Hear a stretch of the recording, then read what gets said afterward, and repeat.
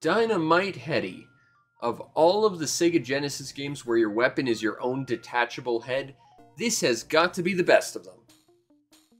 Bearing in mind that there are like only 2 of them that come to mind that are like that, still, that's 2 more than you'd think, right? And to be fair, one of those games is only like that in North America. The Japanese version is completely different. Dynamite Headdy is a game by Treasure, but I think it's one of their more overlooked games. When you say the name Treasure to me, my thoughts immediately go to Gunstar Heroes and Alien Soldier, specifically on the Genesis. And if I may take this show off the Genesis for a moment, Mischief Makers. Definitely Mischief Makers. But I think that Dynamite Headdy is certainly one of the games people don't necessarily flock to as much. Actually, come to think of it, same with Light Crusader, their sort of isometric action-adventure game that was kind of like Solstice/Equinox. I really have to talk about Light Crusader at some point. It's a pretty interesting little game. And ooh, Rakugaki Showtime on the PlayStation 1. That was an amazing game they put out that I hear no one ever talk about. I should probably talk about that game at some point too. That game is awesome, kind of like Power Stone. But this is one of their games on the Genesis that I think is more overlooked, and I think that's a little unfair because it is, at its core, a pretty creative and interesting game. The story of Dynamite Headdy is as such.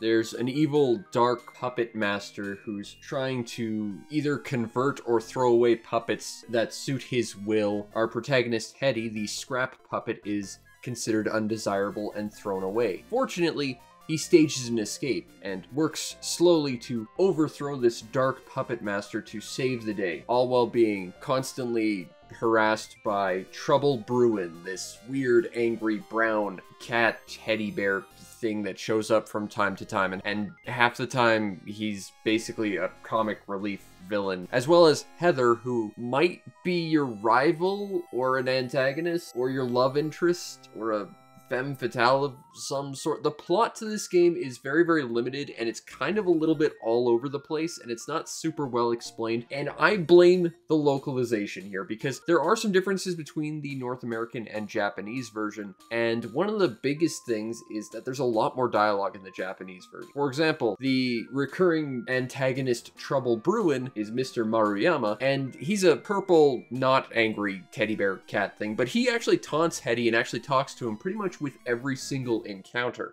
There's a lot more dialogue in the game, and a lot more is thrown at you that makes a little bit more sense. I mean, assuming that you can read Japanese anyway. And it just feels like a lot of that was cut from North America. There's also a few like goofy references that got removed. In the North American version, the closest thing to like cute, goofy wordplay and jokes is that every title of every stage is a bad knockoff of a famous movie for reasons. Yeah, I don't know, the translation and the localization of this game is just kind of weird, and also, for whatever reason, it's substantially harder in the North American version. So if you're going to be playing this, especially on the Steam Genesis collection like I am, swap the region to Japanese. You can thank me later. First of all, you get a purple cat thing, but also, you actually get continues, because the North American version doesn't have those. At least not by default, and that kinda sucks. However, there isn't all that much of a plot one way or the other. You're basically just a good guy trying to save the day. What is interesting, though, is this entire game takes place as framed through a stage play.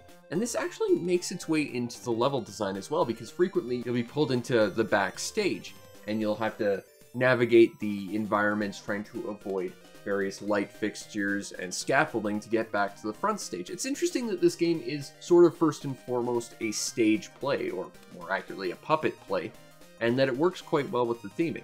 I like that a lot. Now, Dynamite Headdy at its core is a fairly standard side-scrolling platform game. You typically run from the left to the right avoiding obstacles, although every stage does have its own unique gimmicks and concepts. It reminds me a little bit of Donkey Kong Country in that regard, where every stage would have unique gimmicks that would give you a separate experience for every level. Headdy is equipped primarily with, as his name would suggest, his head, which is used as his primary weapon. He can fling it at enemies as well as grappling points to move him around the environment, which makes him fairly versatile for only having effectively one attack. However, while he does only have one attack, he has numerous power-ups, as well as some power-downs that can also be used beneficially? There's about a dozen or so power-ups that vary from flinging a whole bunch of stars out of your face, making your character entirely invisible, making your character very small, which makes you fairly ineffective in terms of combat, but you can go around different environments and take alternate routes. You have stuff like the big stone Buddha head, which makes you incredibly slow and absolutely useless. This thing is entirely a burden. But then you get things like the sleep cap, which, like Kirby, makes you immediately go to sleep and you have no control over your character. But in a weird twist of actually being beneficial, you heal over the course of using this. You also have a couple other heads that allow you to turn the game into a side-scrolling shmup, because this is a treasure game and they can't stick to one genre at any one point. And it's just very interesting to see how versatile Headdy really is and how many different power-ups he has available to him. It really does make the game a lot more interesting than just flinging your head at opponents, you know, that sort of being it. But of course, Headdy himself can only go so far in a game. You need to also have interesting and engaging stages, and this game has it in spades. Like I said, it's a little bit like Donkey Kong Country in its methodology of stage design, utilizing individual gimmicks for each and every stage, but they are all very, very memorable. Some of them are as simple as the stage actually tilting under you using some really neat like 3D effects that almost look kind of Mode 70 for the Genesis, as well as levels that are entire fake outs, which is actually kind of cool. Although there is one level that seems more like a budgetary constraint type thing. You basically show up at this one boss area ready to throw down and collect your magical key, which is the MacGuffin of the game. And one of your sidekicks shows up and says, hey, your rival slash love interest slash maybe antagonist Heather showed up and already defeated the boss, so there's nothing here, let's go. And I honestly don't know if that's supposed to be quirky humor or just the developers ran out of budget and couldn't put a boss in here. I genuinely don't know. But the bosses you do fight are incredibly varied and brilliant. At one point, Trouble Bruin shows up only to get curb stomped by a giant dog. And then you have to fight that dog, who then knocks off your little angel friend who points out the weak points, which is a nice little visual touch that I don't think is all that visible in this. At one point, you have to fight this dress-up doll and its various costumes. You have to fight some giant head through its entire life cycle in a shmup. This game is unbelievably creative, and every boss throws something completely new and different at you. And I have to admit, I love that this game provides so much variation to their experiences and makes it a lot more memorable, I think. It should also be noted that while there are a ton of power-ups, you find them scattered about at various points in the stages and boss fights. But the interesting thing is they aren't just given to you. They are usually given to you sort of through a roulette system, but there's rarely ever more than 2 or 3 options available to you. So you kind of have to figure out exactly what power-up you need at what point and what would be most beneficial to you. But you're usually given multiple choices, some that might be total fake-outs that actually put you in a worse spot, because again, some are downgrades, especially in specific situations, as well as others that are just outright better for handling the situation. It's especially grim when you're in a boss fight and you get the Buddha mask that slows you down and you can't do anything, and you just have to sort of sit there and feebly hope the enemy doesn't hit you. It can be incredibly frustrating, but also exciting just to roll that dice and see what sort of power-ups you get in the situation and then try and make the best of it. One of the weirder aspects of this game is it has bonus stages in the form of this really awkward basketball minigame. And as you complete each variation of this minigame, you unlock a letter that like spells out a secret phrase to fight an extra boss at the end, which gives you like an extra ending. It seems like a lot of extra faff for very little reward. The minigame itself is not very enjoyable to begin with. It's just a really weird way to have done that, you know? That said, I think Dynamite Headdy's greatest strengths just come from its variance and its creativity. It is a great creative game, but unfortunately it is hampered substantially by the difficulty increase of the localization, and I think that probably hurt its sales a fair bit too. And because of that difficulty increase, it is a very hard to get through game. Like the game itself, even on the Japanese version, is certainly very, very challenging. It's a treasure game, of course it's going to be challenging, but having to go through the entire game without any continues, at least by default, makes this a substantially harder game. I can only imagine is to combat rentals so that you can't beat it in one single rental sitting. There were a few Genesis games that did that. I know that Contra Hardcore also did that and turned one of the easiest Contra games ever into like one of the hardest. And it's a shame because the game is maybe not the most spectacular game on the Genesis, maybe not even close to being the most spectacular treasure game on the Genesis, but it's a creative, fun romp with a lot of silliness, a lot of goofiness,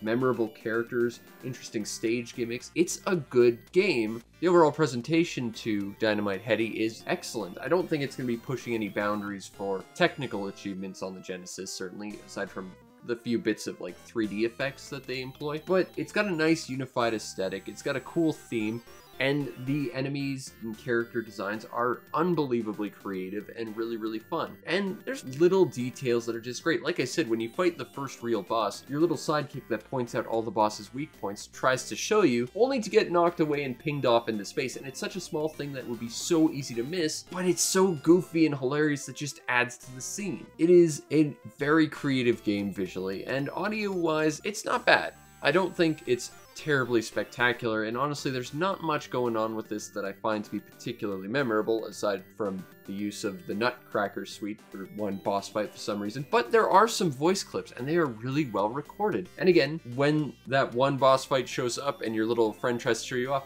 they ping off to space and it actually goes, ah! And it's like, again, it just adds to that one little scene. I'm absolutely fixated on that one tiny scene, but it's such a silly moment, and the comedic timing on that is just awesome. It is a great scene, and I think it's a great combination of goofy character design, intricately designed characters, because the giant dog is basically several sprites sort of complexly interacting with one another, not unlike Ernest Evans or, say, Vector Man. And, of course, we have the comedic timing, the voice clips, the goofy music in the background. That one scene culminates pretty much all the highlights of this game in one moment, and it's awesome. Overall, I don't think this game would necessarily win any awards, and indeed I don't think it did, but it's certainly no slouch either. I think from an audio and visual perspective, Dynamite Headdy is very, very, very good. Now, if you want a copy of Dynamite Headdy on the Genesis, well, this is one of the Genesis games that actually isn't terribly expensive. Like, Genesis games in general are universally going up in price, except for Phantasy Star 4 for some reason,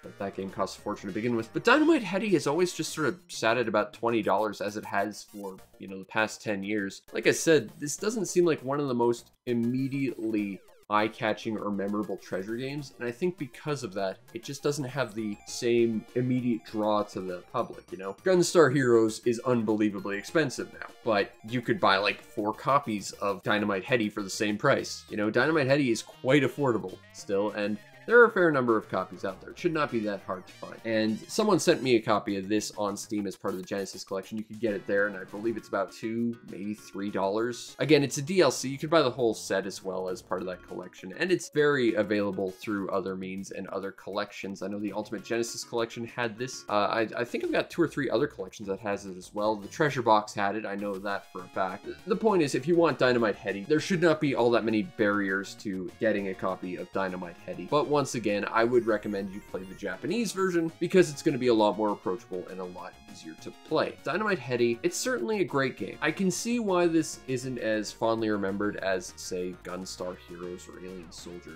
It doesn't have quite as much of a wow factor, it doesn't have as much impact, and it's not quite as action-y. It's more of just a fun, goofy, little humorous adventure with a cute little theme. But there's nothing wrong with that. It's a great game. It's fun. And if you think this looks interesting, it is. It's challenging beyond all belief, especially if you play the North American version. But Dynamite Headdy's not one to skip on if you're building a Genesis collection. I mean, I am right now, and I am eyeing up a copy because it is still affordable and it is a fun game, even if this isn't necessarily the best way to play it on the North American Genesis. But that said, if you can play Dynamite Headdy, you should. It's an important piece of Treasure's history, and it is a solid game in its own right.